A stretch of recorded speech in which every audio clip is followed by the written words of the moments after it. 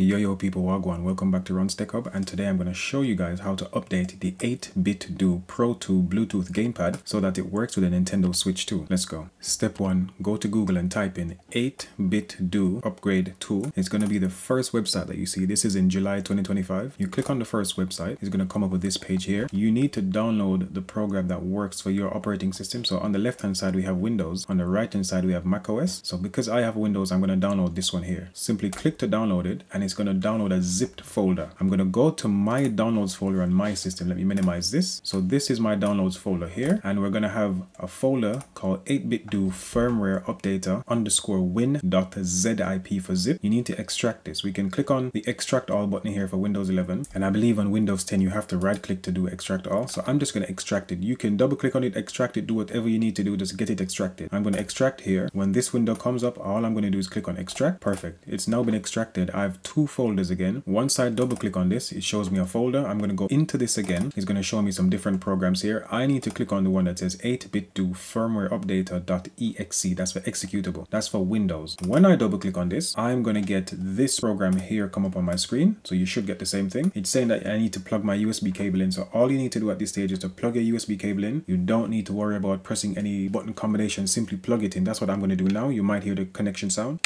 Once you plug the cable in, this is what you'll see. So all you need to do at this stage is to update it. Currently, I have version 3.05 and I'm going to update to 3.06. So I click update and simply wait.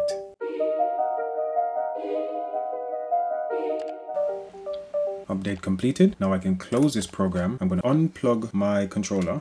Then I can simply go ahead and now connect it to my Nintendo Switch 2 and everything works as it should. Thank you for watching. Stay tuned.